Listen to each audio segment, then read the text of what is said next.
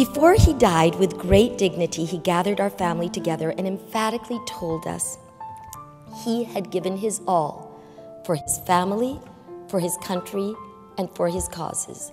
And then he exhorted us to do the same. It is to advance the noble cause of human rights that the Lantos Foundation was established. Our mission is to strengthen and uphold the role of human rights in American foreign policy. Sometimes, admittedly, this is easier said than done, because standing up for those whose rights are being trampled usually offends the tramplers.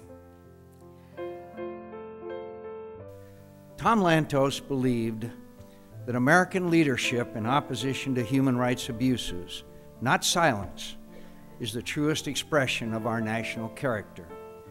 His voice was among the clearest and most persuasive in our country, urging Americans to experience assaults on anyone's dignity as an assault on our own conscience.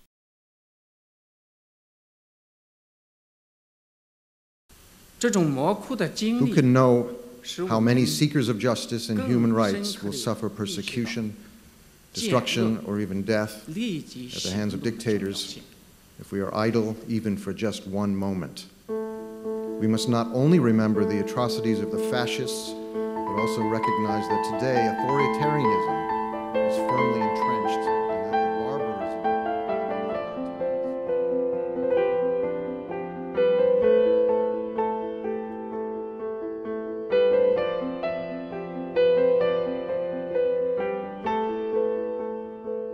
And that is one reason why countries like China are so eager to create this information prison, to cut people off from the knowledge of what their fellow citizens are doing, of what's happening outside, of the criticism of their government, of what's happened in the past, of all of that information. Because that sort of knowledge is where people find the courage and the strength to say, no, I will not put up with this. I am going to take a stand. I'm willing to take this risk. Simply stated, people want the freedom to practice or to not practice any religion according to the dictates of conscience.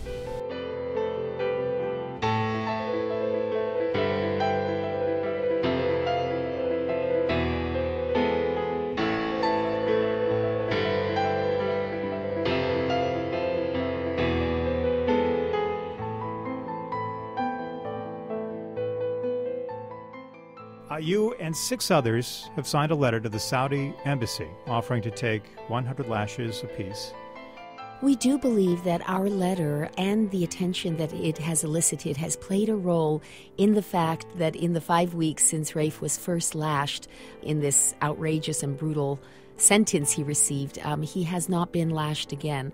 We subsequently posted a petition on change.org. What made our petition on behalf of Rafe a little different is we actually asked people not to sign it unless they too felt that they were prepared to follow through.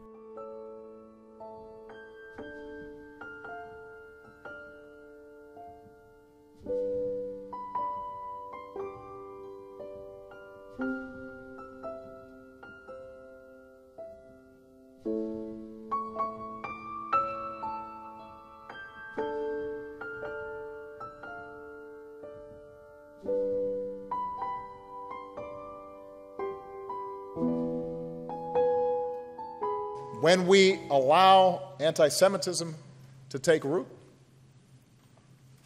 then our souls are destroyed. And that's why tonight, for the first time ever, congregations around the world are celebrating a solidarity Shabbat. It's a chance for leaders to publicly stand against anti-Semitism and bigotry in all of its forms. And I'm proud to be a part of this movement. I'm proud that 6 ambassadors from Europe are joining us today, and their presence here, our presence together, is a reminder that we are not doomed to repeat the mistakes of the past.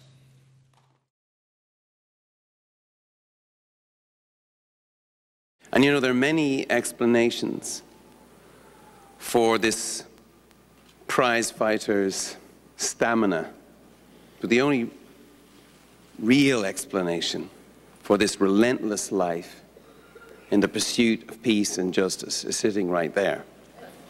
And my mother was the one who sort of took that big picture and helped my father to understand and recognize that it's meaningless unless it is changing the lives of human beings, unless it's bettering their lives.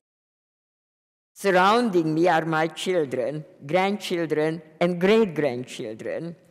We reaffirm today and forever that, like Abraham of old, we choose goodness over evil, light over darkness, and we choose life. Thank you.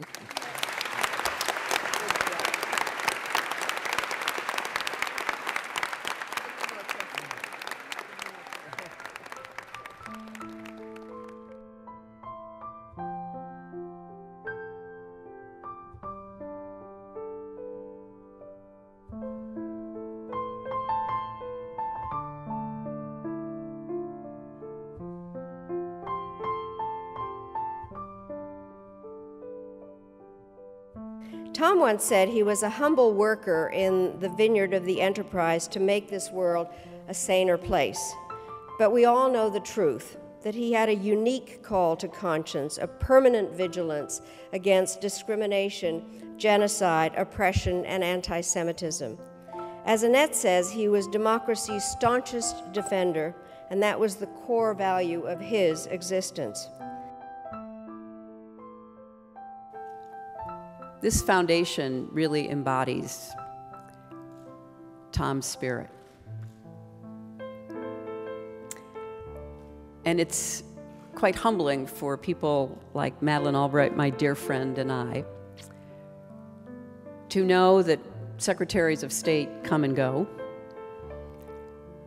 but what remains is that profound commitment to making a difference in whatever position we find ourselves, and standing up and speaking out for those who might otherwise never have a voice.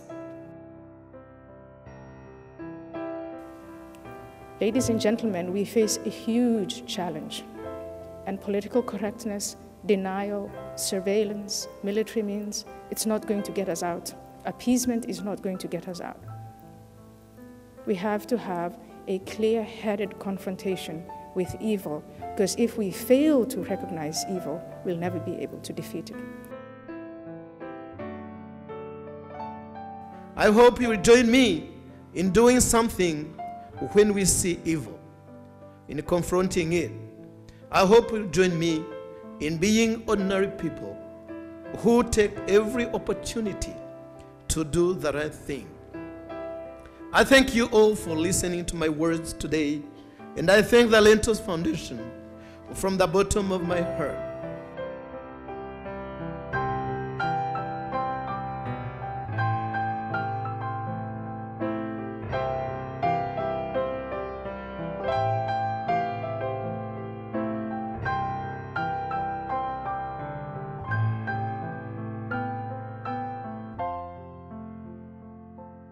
We are our brothers and sisters' keepers. We need to speak up because the bell always sounds for us. We cannot be bystanders. It's not enough not to be a perpetrator. You must not be a bystander.